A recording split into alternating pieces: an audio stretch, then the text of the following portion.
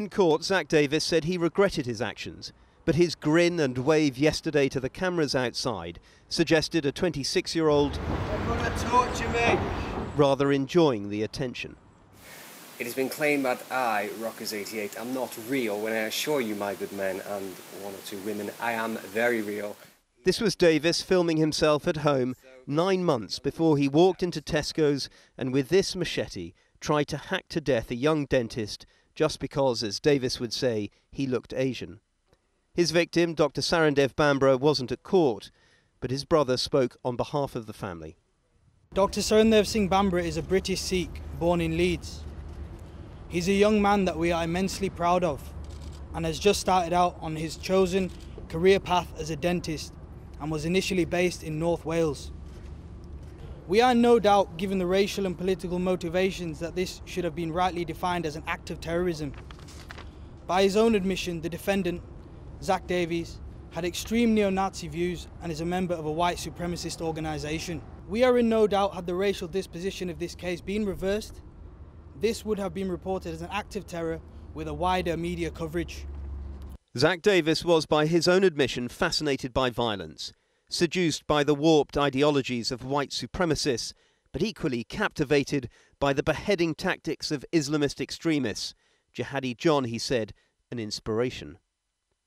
He'd been watching execution videos on the 14th of January before he left his home in Mould.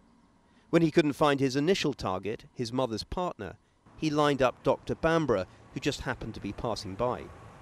This is Davies following Dr. Bhambra, who's out of shot, into Tesco's. In his rucksack he has a knife, claw hammer and machete. He used the hammer to begin with. Dr. Bhambra said the impact of the first blow was indescribable. He tried to run, desperately throwing items from the shelves around him, but Davies pursued him and, according to witnesses, just kept hacking at him with the machete. One woman said she heard Davies shout, "White power," during the attack. Another, who was there with her 4-year-old daughter, heard him say, "Justice for the whites." Another heard him shout, "Come here, this is for Lee Rigby." Lee Rigby, the soldier killed in a brutal knife attack outside his barracks in London 2 years ago. "I did it for him," Zack Davies kept saying. Dr. Bhambra had extensive wounds all over. The machete had cut through his shoe. One hand was barely attached. It could have been a lot worse had it not been for an ex-soldier called Peter Fuller who intervened to stop it, as this witness recalls. Peter actually asked him to put the weapons down, and he did so calmly. He just placed the weapons on the floor and stood there, and when the police came to arrest him, he just put his hands out to be arrested. It was like something had taken over him. In the witness box, Davies, surrounded by no fewer than 5 custody officers, quietly spoken, articulate, described how he held contradictory views, but there was only one group which he openly admitted membership of. In these images he posted online just hours before the attack, his balaclava clad, knife in hand, and posing in front of a flag bearing the symbol NA.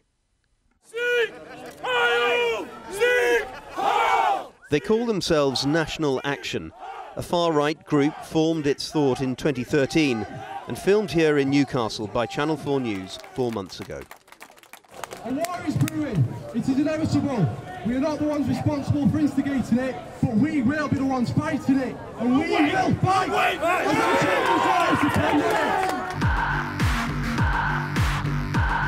Evidently keen on their martial arts drills, they describe themselves as Britain's premier nationalist street movement.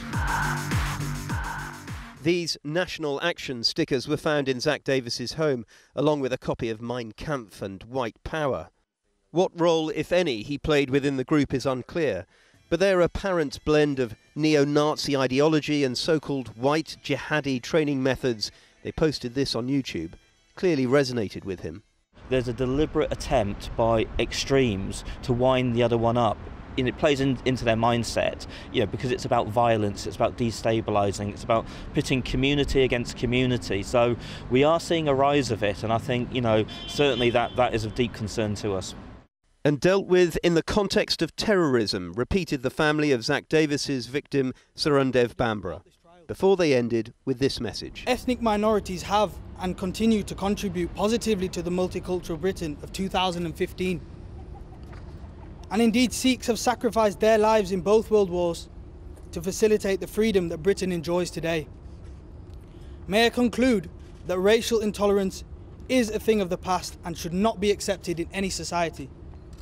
Thank you. Zack Davies will be sentenced later this year.